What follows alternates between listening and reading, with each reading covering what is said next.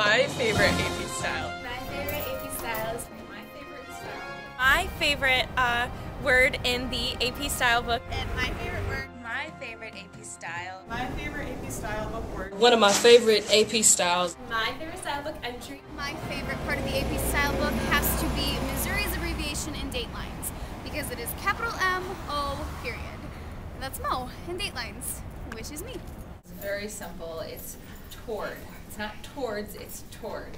And the reason it's my favorite is because it's so widespread. The world needs to know about toward issues because everyone writes towards. The correct term for a Ziploc baggie. It's properly called a zip close bag. So do not ask for a Ziploc. Who knew? Is buses, but not this kind of buses. Buses B-U-S-S-E-S, which means kisses. Sesquicentennial, and it's spelled Sesquicentennial.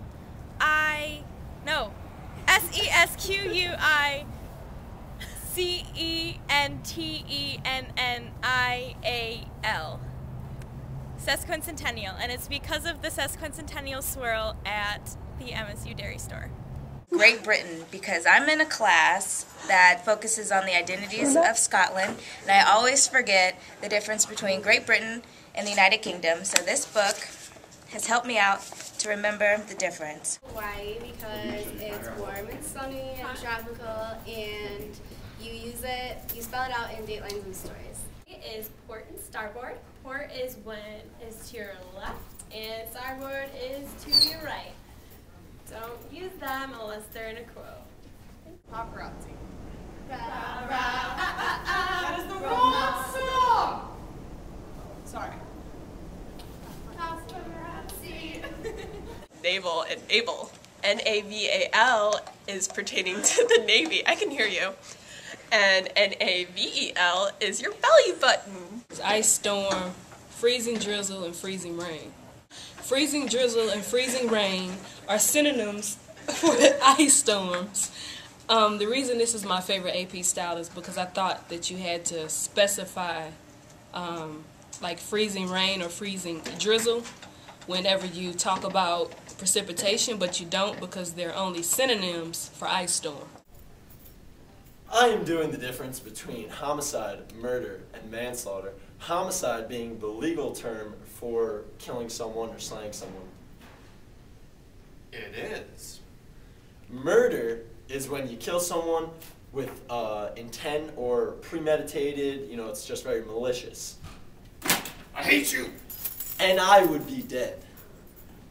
Manslaughter is when you kill someone, but there's no thinking, no intent. It's just kind of like, whatever happens. I don't know you. He doesn't know me, but I still died and almost broke this glass. Okay, that's all I have to say about homicide, murder, and manslaughter. See you next time. I'm doing the difference between assassin, killer, and murderer. So an assassin is somebody who kills either a politically important person or a prominent person, such as him. I am Governor Burns. Ah! Oh my Jesus. While a killer is somebody who kills for whatever motive. It's not necessarily a political person, it's just they kill somebody with a motive. Such as this guy. Sue Tresca. I hate you!